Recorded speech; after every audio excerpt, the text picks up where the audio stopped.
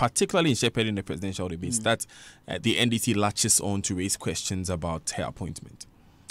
Or maybe in the course of delivering work. Don't forget, the work can be lonely and frustrating. I mean, in the 2016 elections, I was chatting with Jean, the frustration she had to go through because even the NPP were not interested in taking part in the debate, even though they had agreed. So it's a bit surprising and a bit perplexing to hear that one other party believes that, well, she's really not credible. Fact of the matter is that in this job, depending on how you respond to certain people, you come across as being biased or on the word is not neutral. Ghana, that's what we say, not neutral in one regard. I find it fanciful, by the way, and in the public discourse, there may be some commentary you would make, probably in desperation because you are probably angry, but that cannot be misconstrued as being root and stem against a particular political party. That's a tall order. To be against as an institution, to set yourself up as a CSO, to be against a whole party, I don't think it makes. I don't think any institution would do that. I mean, yes, you could get calumnized, as most of us have been calumnized. We don't mind.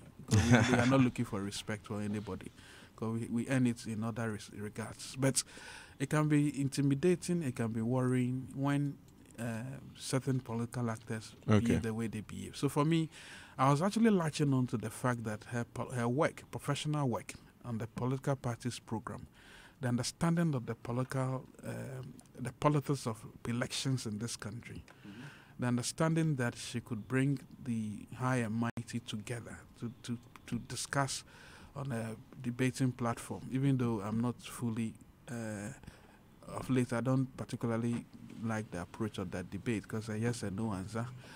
But it has earned her an enviable position to understand what happens. But there's a difference between understanding and actually being trust in the work. As I said, she may have to consult Charlotte in all good faith to navigate. That's if she gets actually eventually appointed by the way. Competency, no doubt, but I would believe that, and again, because she's coming with a few of the people you were suggesting were also outsiders, right? Yes. So out of the four, the only person who was in the commission is Samuel Tete, who has been working in the commission for over a decade, but then Abrifa is from outside. Maybe all Dr. of them need to, all they will have to do, and Jean may have to do that, to follow on the management lessons, 101, do an introspection of the entire EC. They should look at her in the eye to eye and tell her, well, listen, what do you want to make of this institution? What do you want people to say about you working for this institution? If I recall a story where a friend of mine used to work for a company, the company was always in the news, and then he said he went home one time, the wife asked him, you cry, what company do you work for? Every day, in the news for some bad reason or the other.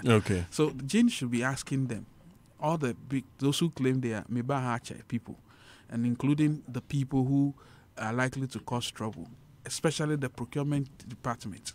You should sit down with them and ask them, what do you really want to see in this institution? Do you think this is the way we should grow?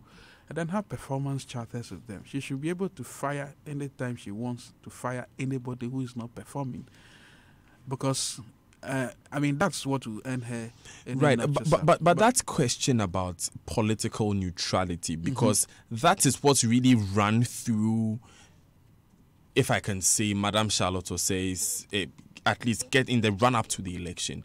That's rhetoric ran through the conversation around her appointment up to the election. I can say confidently and I'm looking for us to be better situated in this conversation. I'm looking on the Facebook wall of a known NDC activist. He has screenshots of various headlines from back in 2016 attributed to Dr. Bosman Asare.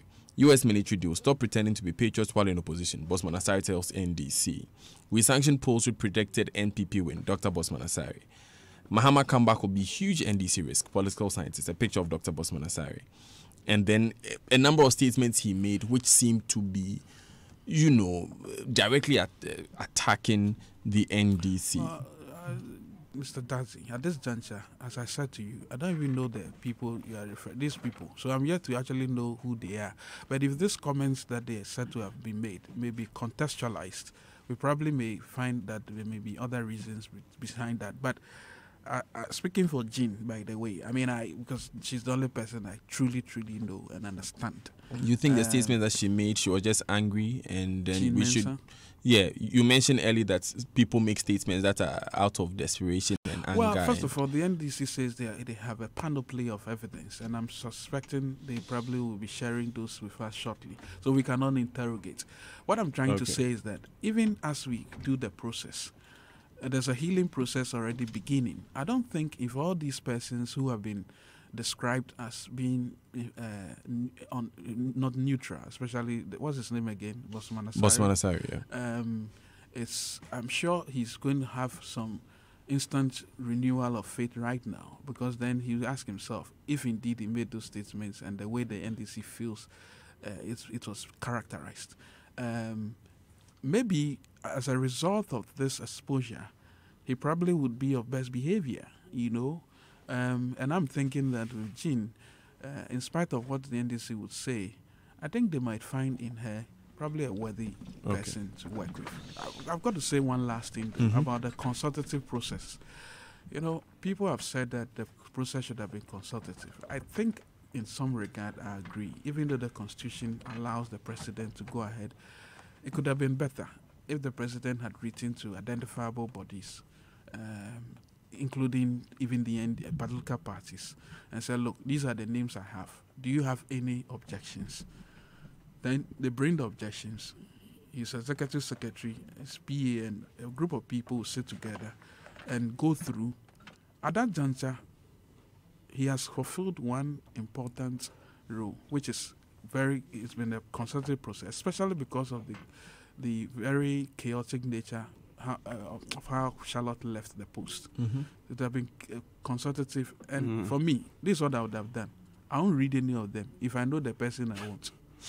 But I'll tell you that, after reviewing everything, I've considered everything you said, but I think everybody says this one. So I think it's just a matter of process. It's a matter of bureaucracy. Just like the Council of State will eventually be.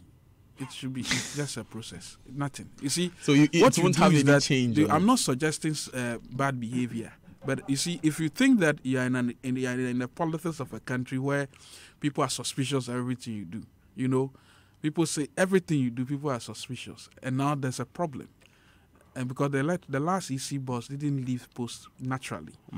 What it means for you is that the consultative process must be exhaustive. What I'm suggesting to the president to have done, and probably will do next time, he's actually reshuffled a few people or sack a few people, which I'm sure he has to do shortly. Then what will happen is that he doesn't need any explanation. The chiefs can come and see him. Oh, people have come and say, okay, I've heard everything you said, but I think this person is the best. You would have killed too many birds with one stone. So that means that at least the process that he used now was not consultative enough, if I'm to understand. Yeah, my thinking clearly is that given the backdrop of what had happened with Charlotte, and given the fact that these are high stakes, don't think the NDC, never take the NDC for granted. You know, they can mass organize people to cause a lot of not mayhem, positive ones. I mean, a lot of noise positively. And you don't like that. You don't want that, because you have one district, one factory to execute. You have dams to execute. You have all kinds of things you didn't plan well to execute, like free SHS. So what you do is that you don't want trouble. So you just collect. You say, Ketia, Masabra, what do you have against these people? Okay, Mekotraba. Then he writes it. He comes. Okay. 1 week later, you tell him, Ketia. He will even tell you that I'm going to organize a press conference and bring the litany of sins these persons have committed. Okay. Now look at what's happening. They are not digging into Facebook posts of people who... All right. Franklin Cudjoe is our guest in the studio this morning. It's 28 minutes to the top of the hour here. Let me come to Raymond quickly, who would have a bite at this issue before we move to speak about double-track system of education. I agree with Franklin. You see, you have to manage the communication and the engagement, because even if it's for mere symbolic reasons, watch how for no apparent substantive reason, the NPP was opposed to Charlotte Osei. Yeah. She delivered From an day election. Even when she delivered an election, which the president admitted was a very good election, there were still members of the NPP who were still opposed to her because they perceived that because it was John Dramani Mahama out of nowhere, and they even bring up the point that about this same one was submitted to the Supreme Court somehow, and she didn't get there. So what is the real intent in the president seeking to give her some positions of this sort? So she went to NCCE, she spent some small time and all of that. She was on GCB's Yes. board Yes. initially. Yes, and then moved to the Electoral Commission. In fact, some of the reforms we see in the Electoral Commission today, she started them. Yeah. Oh yes, She there brought was a in 5-year men- strategic yes. plan. There was a And for the Man first of the time, logo. yes, and for the first that one there. Oh, I she's mean, my clearly. friend, To be but- fair, I was opposed to this kind of logo change to Yeah, the something logo. fanciful and all of that. But She was resolute. yes, because she was Yeah, she insistent said on a lot making of- specific reform be felt in that institution. yeah. My difficulty is that her leaving divided the nation on whether or not it was right or wrong.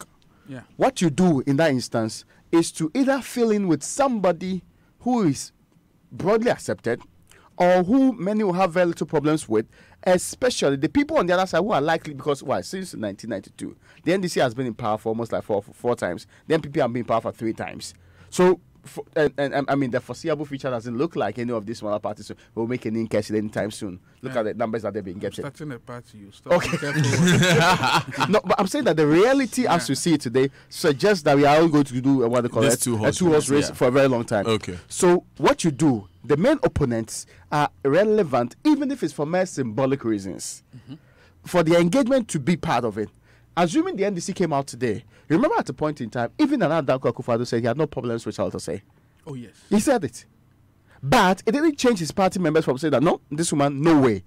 Even when Martin Amido came out with his commentary about the president's relationship and the reasons why And how she must be removed. yes, all of that, some in the NPP close to the president said, no, that's not what we have said we will do. And that we're still going by the elections. We believe that she can be a good arbiter of the elections and all of that. At the end of the day, there's still the belief that she was not properly removed. People are in court on that matter, so I'm not sure I'm going to even believe at that point. She was not properly removed, and any replacement can either be a surrogate or somebody that you machinated to bring into place in the first place. No, but you see, That's playing NDC, the devil's advocate. the NDC Yes. as a party was opposed to her removal in the first place. Very The good. only reason why they did not demonstrate was because of the Papa. unfortunate demise of KB But they are Misata. warming So on me- the so- sideline. so, in They are fact, warming no, on no, the right sideline. from the finish beginning- the thought. Let me finish the thought. My point is that no matter what goes into the appointment of a replacement, you don't expect the NDC to support it. No, No, but the point they could. Samuel is making, Raymond. Raymond is making, is that even if you don't want to, want to discount that process because of how chaotic Charlotte left, and it was chaotic, it was really bad. What therefore happens is you are likely to face the same situation with your opponent. So the best thing to do is to engage. Just do that, and if for the purposes of But what would formality- it change beyond perception? What would Well, it change? this Because is what will happen. I honestly don't believe This that. is what will happen. Look, let me give an example. Cash for Seed saga. There was a committee, bipartisan committee. There was a committee report. Someone wrote a minority committee. So it doesn't really, the consultation in itself does not cure it. Mr. Darcy, And the symbolism matters in this the case a optics lot. of it is very important. I Well- mean, imagine you had Mr. Sadiq Etias in a handshake with the president at a meeting with, and then the short saying that, oh, we just discussed this possibility. It will neutralize whatever is happening right now. Well, it's 23 minutes to the top of the hour. The advice is that we should have had a cosmetic consultation Yeah, process, because or even a everything is real, cosmetic. or The even a politics real is cosmetic consultation. anyway. So what's the point? Just continue doing I'm it. here in the studio with Franklin Kujo, President of Humani Africa, and Raymond Nakwa, usual suspect here in the Super Morning Show. I'm Daniel Daze. You want to stay with us? We'll be right back. We'll be talking about the double track system of SHS when we come back. Stay with us. I wake up in the morning, it's a new day.